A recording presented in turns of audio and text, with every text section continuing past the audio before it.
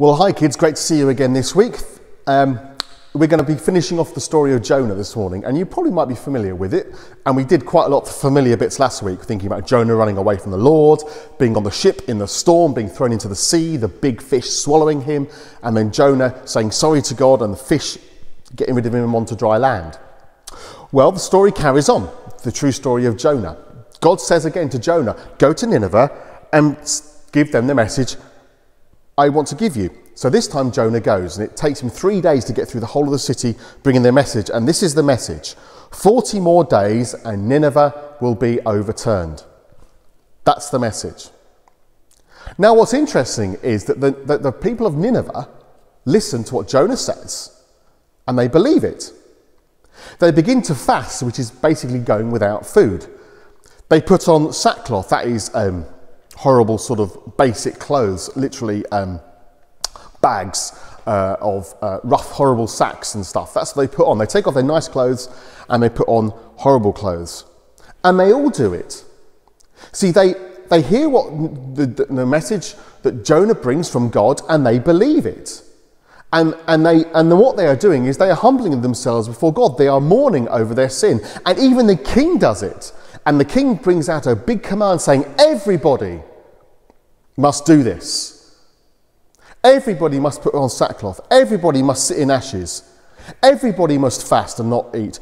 Who knows? God may yet relent and with compassion turn from his fierce anger so that we will not perish. And the whole city do it. 120,000 people. And God relents. He says, I will not bring this destruction. Wow, what an amazing God. And you think Jonah would be pleased, but he isn't. He's very angry about this. Because remember, the people of Nineveh are part of a country called Assyria. And Assyria are against Israel. So these are the enemies of Jonah. And he doesn't want them to be forgiven. He wants them to be destroyed. So he's angry and he says to God, this is why I didn't want to go. I knew you were a compassionate God. I know you relent. I know you show forgiveness to those who repent. Because, of course, Jonah has seen that in his own life, hasn't he? And Jonah is very upset. And he sits down outside the city, and it's very hot, and his head's getting burnt by the sun. So God provides a plant, a vine, we think, and it grows over Jonah. And it protects him from the sun, and Jonah's really pleased that this plant has come. Because he's not getting sunburnt. And he's not overheating. But the next day, Jonah wakes up and the plant has withered away and he's angry. Very angry. Angry, he says to God, enough to die. And God says to him, well, hang on a minute, Jonah. You loved that plant, didn't you? It protected you, but you didn't water it, you didn't provide it, but you wanted it, you liked it, and I took it away and you were angry with me. You see, God says to Jonah, I can do what I want to do. You see, you're not concerned about these 120,000 people in Nineveh who don't know anything about me, who don't know anything about how to be saved. Shouldn't I be bothered about them? Shouldn't I care about them and their city and all that is going in? And that's how the book ends. That's how the story ends, with this question to Jonah. See, Jonah thinks that the Ninevites should get what they deserve: destruction. But God is pointing out to Jonah that he deserved destruction himself. The sailors deserved destruction. But God relented. When they turned to him, God showed compassion on them and didn't bring about destruction. He didn't destroy Jonah.